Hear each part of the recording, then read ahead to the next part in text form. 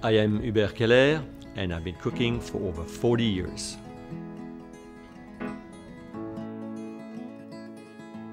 What Souvenir refers to is recipes throughout my entire life, automatically telling me at which point those recipes were tasted or executed or enjoyed, and automatically locations, since I traveled for so many years. Each souvenir, each recipe, each flavor brings me to a particular time of my life and a very particular place. Small example, I grew up in a pastry shop when I was a kid.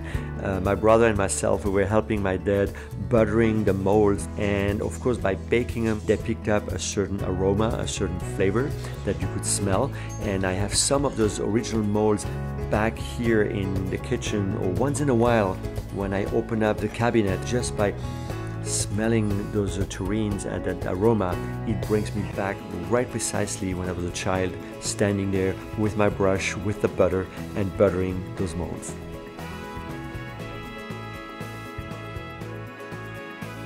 What I love about cooking, it's like just playing an instrument. I think you can play it over and over and over. If you are true musicians, of course you get never bored, it always excites you, and I think cooking is extremely similar to that. You can create a dish, you can perform when you're making a sauce or creating some combination of flavors, and it's never ever boring.